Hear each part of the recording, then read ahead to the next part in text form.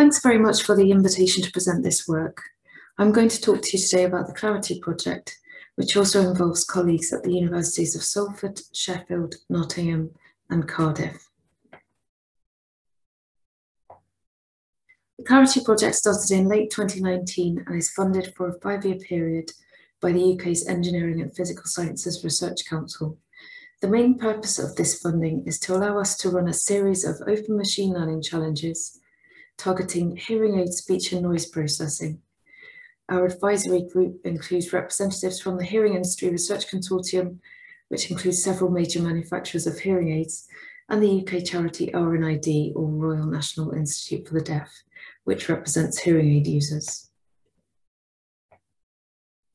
We all know that hearing loss is a major problem. In the UK alone, it's been estimated that by 2035, there'll be 15 million people with hearing loss. And yet speech and noise remains a major problem for hearing aid technology. Current hearing aids don't work very well when the listener and talker are in a noisy environment. This is the problem that we are focusing on. And the idea is that we can harness recent advances in machine learning and apply them to hearing aids. Over the last few decades, there have been major advances in machine learning applied to speech technology. For example, in automatic speech recognition, performance is unrecognizable when compared with what was possible 10 years ago. The aims of this project were to bring communities together to work on the problem of speech and noise for hearing aids and to broaden the base of researchers working on hearing technology. Our argument was that it's not enough to only have people who are experts in, say, signal processing or machine learning. We also need to involve people with expertise in hearing and speech technology. However, currently the tools and software aren't readily accessible for people from the speech and hearing communities. Today, first, I'll give you an overview of the project and challenge methodology. I'll talk about the 2 challenges in the first round, how we plan to evaluate competition entries, and what materials, tools, and software we are providing. I'll end with a brief discussion of our future plans. I wanted to spend a minute talking about the idea of machine learning challenges and what is required when applying such an approach. If we look at speech technology in particular, challenges have been going on since the 1980s.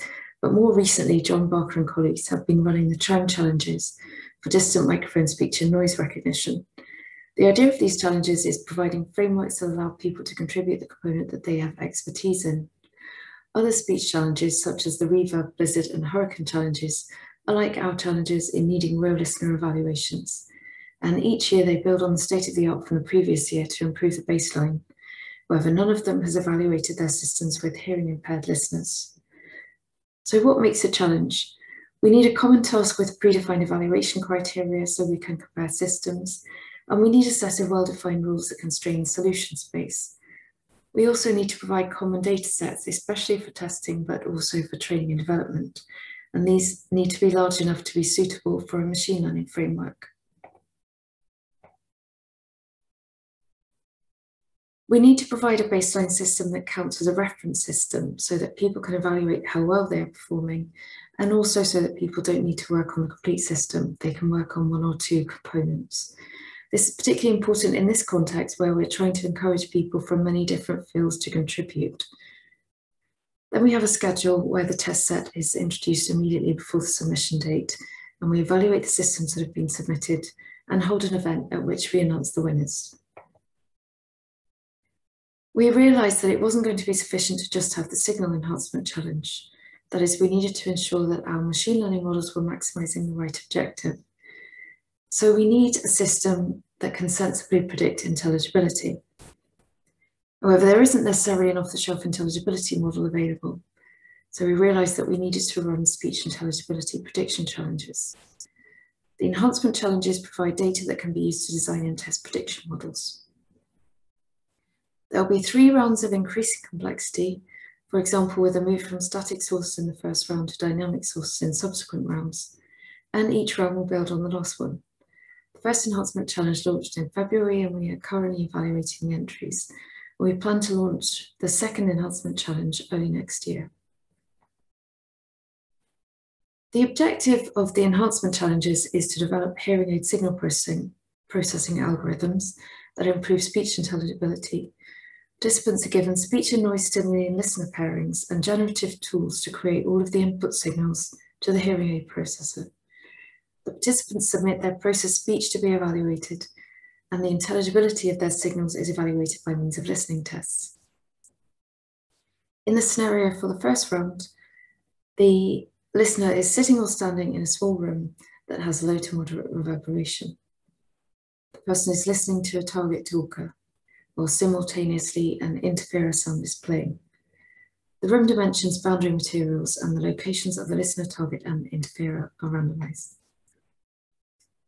In the first prediction challenge, which will open in October, the objective is to predict the intelligibility of speech processed by hearing aids for specific hearing impaired listeners. People can submit either a speech intelligibility model that incorporates a simulation of hearing loss, or separate hearing loss and speech intelligibility models.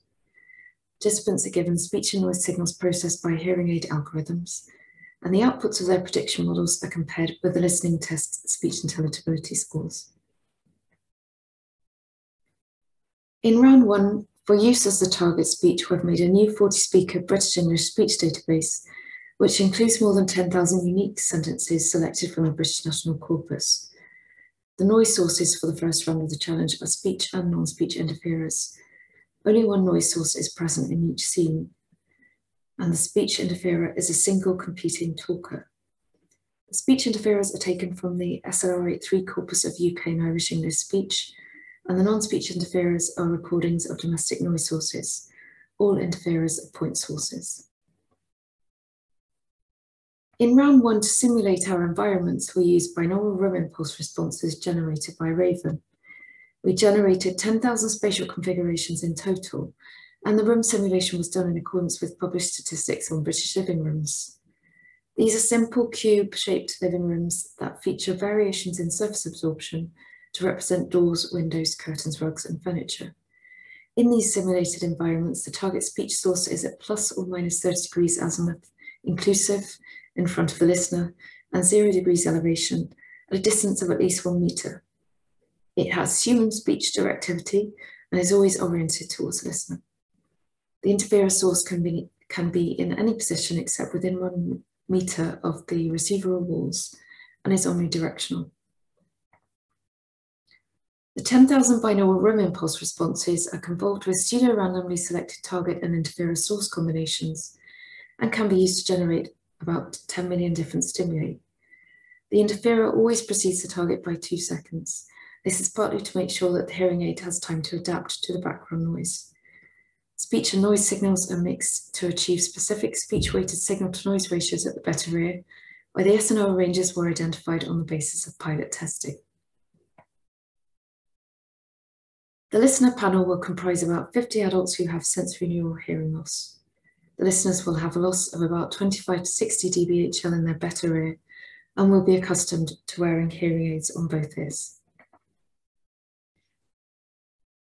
The listening tests will be performed at their homes using custom software on a tablet. The listener will speak into the microphone what they heard and will use automatic speech recognition to ensure that the quality of the recording is adequate before the tablet uploads the recordings to our server. In this first challenge, we'll provide the following data: the training set, which is limited to 6,000 of the 10,000 scenes, the development or validation set, and the evaluation or test set, which is smaller. We'll also provide scene-to-listener pairings for the training, development, and evaluation data, and listener audiograms. The evaluation data set only includes the input signals for the 3 microphones of the hearing aid, the listener audiograms, and the scene-listener pairings. Here you can see how the scene generator creates signals that are fed into the rest of the pipeline. The scene generator is the blue block underneath. We have the mixture signals and listener metadata entering the pipeline on the left, going through the yellow enhancement block, which involves a fitting prescription or settings for the hearing aid, and a hearing aid model, and then the orange prediction block, which includes a hearing loss model and a speech intelligibility model, and outcomes are predicted speech intelligibility score for a particular mixture signal and listener. Our enhancement challenge involves replacing the yellow block, while the later prediction challenge will involve replacing the orange block. Here we focus on the scene generator. The scene generator is open source code for generating hearing aid input signals for each scene.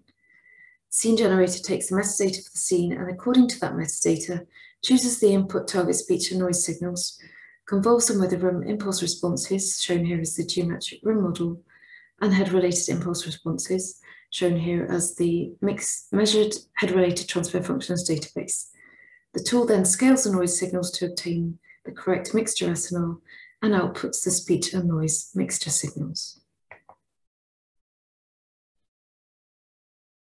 The baseline hearing aid processor is based on the OpenMaster hearing aid, or OpenMHA, and in this case it simulates a very basic behind-the-ear model.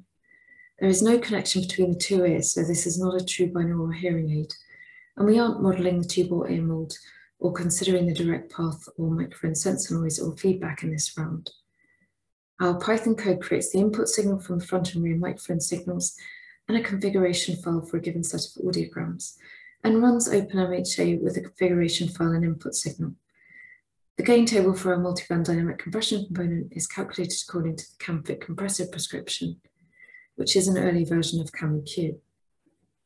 Our baseline hearing aid is designed to be a basic model, as I mentioned, which does multiband dynamic compression and attenuates noise coming from the rear hemisphere. We didn't want to implement any proprietary software components which can't be replicated, such as true binaural processing. Our hearing loss model is a Python implementation of a model developed by Brian Moore, Michael Stone and colleagues at the University of Cambridge. It simulates the main aspects of sensory neural hearing loss, the raising of auditory thresholds, loudness recruitment, and impaired frequency selectivity and temporal resolution. The baseline speech intelligibility model is a binaural version of the short-term objective intelligibility metric termed MB-STORY, which requires access to a clean target speech signal, hence is intrusive. MB-STORY is a correlation-based model that can estimate the effects of nonlinear processing on intelligibility, such as any clipping performed by the hearing aid model, and which doesn't require that degradation be in the form of additive noise or reverberation. MB-STORY includes an equalization cancellation stage and a better ear stage to model the advantage of having two ears. Our plans for the next challenge and next rounds are as follows. We will create our planned large open access database of audiological and auditory performance data for 50 hearing impaired listeners, plus some healthy hearing listeners, and this will be available for the first prediction challenge and will be augmented in future rounds. Future rounds will involve more complex scenarios. In round 2, the scenario will again be indoors, but now the sources will be moving. The plan is that the third round will involve outdoor environments, such as communication inside a car. In future rounds, we also plan to provide state-of-the-art enhancement and prediction models as baselines, which build on the best entries submitted in the previous round. We also plan to evaluate simulated hearing aids, both in terms of the intelligibility of the speech transmitted and the quality of the speech. In September, the results of the first enhancement challenge will be announced at our first workshop, which will be held as a satellite event at InSpeech 2021. If you are interested in entering the first prediction challenge, or you would like to be kept up to date on the project, please go to our website listed here. Thank you.